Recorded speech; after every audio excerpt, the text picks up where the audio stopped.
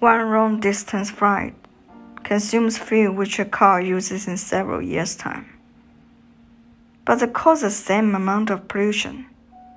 So some people think that we should discourage non-essential flights, such as tourist travel, rather than to limit the use of cars.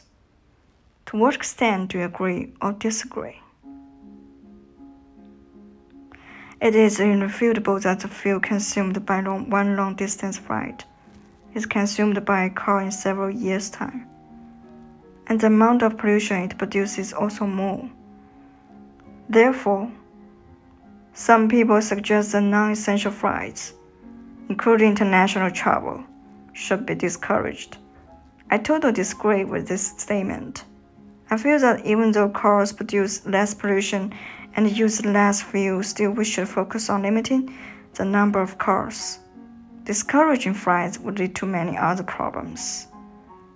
At a time when people all over the world worry about the decreasing level of fossil fuels and global warming, it is right to take action to save the planet Earth. However, to simply discourage flights is not the answer. International tourism has become the backbone of many economies of the world. Many countries are earning from tourism. Many people are employed in this industry. Many businesses like hotels and leisure centers are dependent on tourists. So if we discourage international tourism, it would create new and even worse problems. Many businesses would go broke and many people would be without jobs.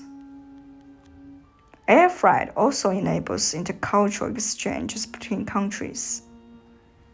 The advent of cheap airfare makes it possible for people the world over to travel regularly, regardless of the purpose of the trip. Therefore, people have the opportunities to learn from different cultures and have a better understanding of countries they used to be unfamiliar with. This, in turn, enhances cultural communications between countries. What we should do is to limit the use of cars. The number of cars is increasing at a very fast pace. This is creating too many problems. Cars are using too much of fossil fuels. They are creating a lot of pollution. They are leading to traffic congestion on the roads. And they are also causing accidents.